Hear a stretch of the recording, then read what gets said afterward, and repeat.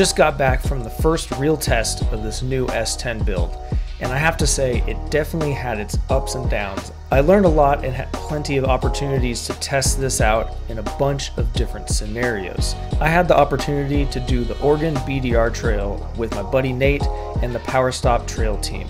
Over the course of 10 days, I did about 650 off-road miles and about 750 on-road miles. This was basically a 1,400 mile shakedown run, and boy did I shake a few things loose. We had a couple of track bar bolts that came loose, had to tighten those down, and tighten up the hub spindle nuts. Not a big deal, but I did not expect the failure that I was going to have at the very end of this trip. If you want to see the video of this trip, go to Nate's channel, Dirt Lifestyle, or I'll leave a link in the description as well for you to check it out. What is up, guys? Welcome back to the channel. We got the S10 successfully back from Nevada, the end of the Oregon BDR trail. So we're going to go under the back of this truck. I'm going to show you what's broken, and then we're going to talk about why it broke and how we're going to fix it, and hopefully by the end of this video this thing will be back ready to hit the trail. If we come under here, we have no track bar holding the axle center, and I have 4 crisscrossing ratchet straps holding the axle center. And if we go up here on the frame where this track bar connects, you can see where it's bent and then it's cracked right here all the way down and around the frame right there, and you can see where this rivet went through the shock tower. I left the shock tower in to kind of give it a little bit more rigidity from the top to the bottom, and you can see it's ripped all the way where this coil mount is. And you can see the whole coil tower, everything, the whole bottom of this frame is kinked up, and that's because of this track bar mount right here. The crack on the bottom of the frame goes all the way up to the outside of the frame right here as well. And then this spot on the outside of the frame right here was the very first area we noticed a frame crack, like 2 days before this whole thing kind of caved in on itself. So I started to see a tiny little crack up here. We were able to weld it with a flux core welder we found on our trip. So I'm not going to go into detail about all this because it's all documented in Nate's video. So like I said before, if you haven't watched it, when you're done with this video, make sure you go watch it. You'll see all of this happening in the video, and how we got it off the trail and all that stuff. Now, I will be the first to admit that this is 100% preventable and is 100% my fault. Now, before I even went on this BDR trip, I knew that this was an issue, and I really wanted to fix it and get it addressed, but I just did not have time. Let's go over real quick what I need to change and why it failed. Now, this is an older photo of when I was first setting up the rear suspension in my truck. So as you can see right here, the rear track bar angle is pretty extreme. There was no weight on the back of the truck. The front of the truck was on jack stand, so this is not the final, angle, but it's really able to demonstrate the issue that we're having right here. So you can see the center line of the axle I have marked right here. Relative to the center line of the track bar, we are way off. So the center line of the track bar is over in this area here. We want the center line of our track bar and the center line of our axle to be as close as possible. As you can see, we are pretty far off here. So what we need to do is we need to move this track bar mount to the center over here and drop it down like about here and not have it on the outside of the frame like I have here.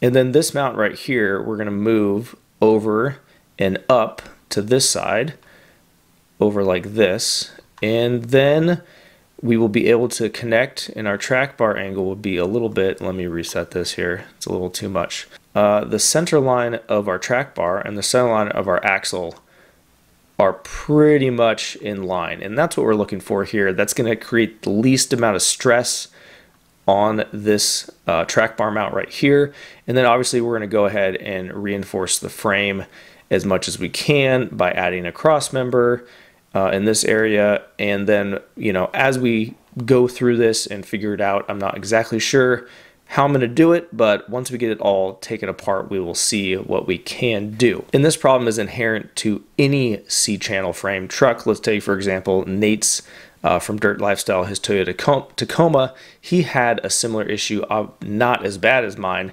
but he plated where this track bar mounted and it cracked the frame. He ended up gussing it, fixing it, adding a cross member in the back when he installed the new bed, and hasn't had any issues since. Now that we got everything removed back here and everything's on jack stands, you can see the box part of the frame that comes up to the edge of the cab right here, and then we have our C-channel part of the frame, and then we have our wowies, our cracks, our brakes, and our bends. This cross member and then this rear bumper being bolted across kept this whole rear part of the frame square, and the only issue I have is from here to here. So after staring at this for quite a long time, my original plan was to run a cross member, that 4x4 cross member, from here to the other side of the frame. But the issue with that is this, obviously it's bent here, but this goes down. It's not straight, and it gets wider and narrower in this spot. And then when I finish up my rear bumper, which I'll be doing kind of next after I repair this, I'll have a cross member here, I have a cross member here, and I'll have a cross member here. So it'll be 3 cross members within like 1.5 feet. I think that's kind of overkill, I think, in my opinion. We still want to have a tiny bit of flex in this frame. Obviously not enough that we're going to crack and do what we did right here. So after staring at this for quite a long time and thinking about it, what I'm going to do is I'm going to plate the area right here just where this track bar, well, not this one, the new track bar mount is going to come back up and over and weld to the frame on the inside of the frame. And with our new track bar angles that we're going to be running on this new setup, it will be way less stress on the frame than it is right now. So let's start cutting it off and then see what we get into.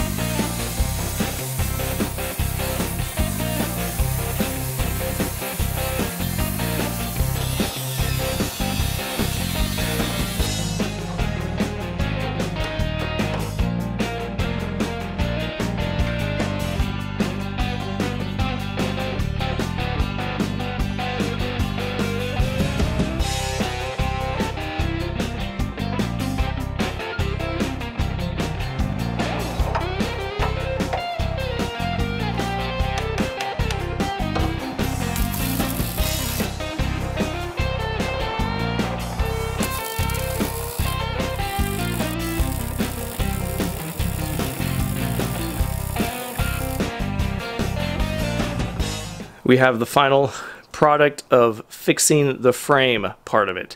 So the frame is welded underneath this, welded on the inside, outside, cleaned up. Now it's plated right here, and then there was another crack that I noticed right here, so I had to fix that weld right there.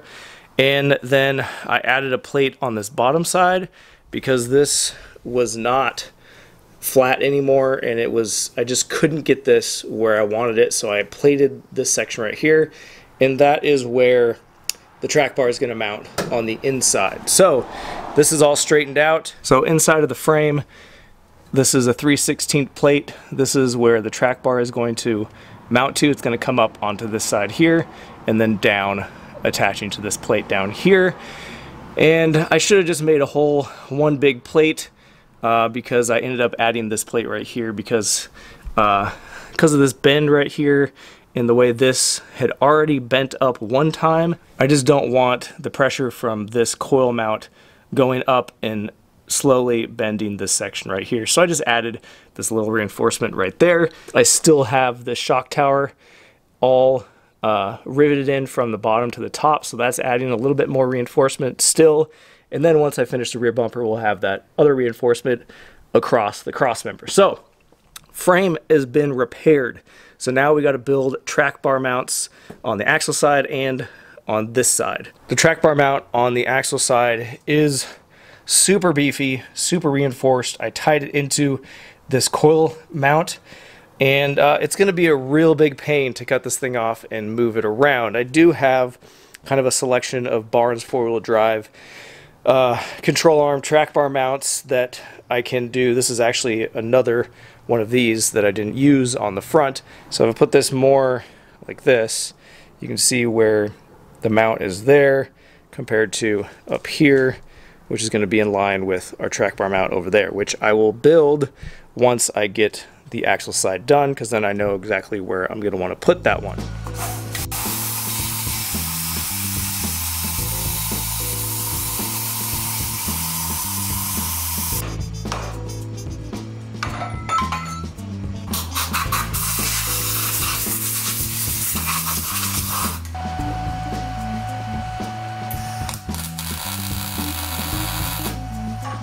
Now, in order to make these brackets work, we are going to have to do some serious modification to them, cutting, grinding, welding, making custom plates and tabs to try and make everything fit where it's going to be all boxed in and still be strong.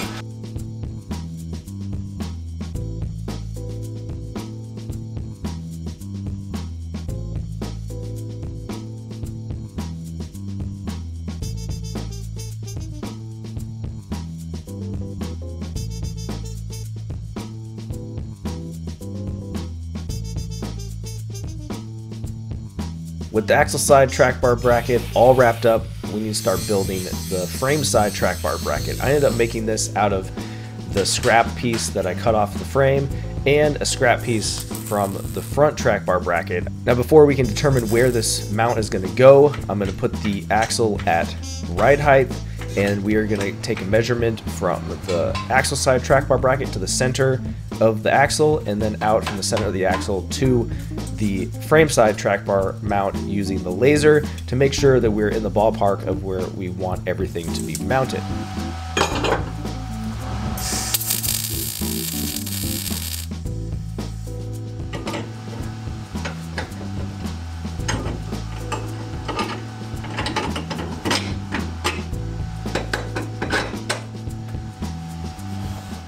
Got the track bar in.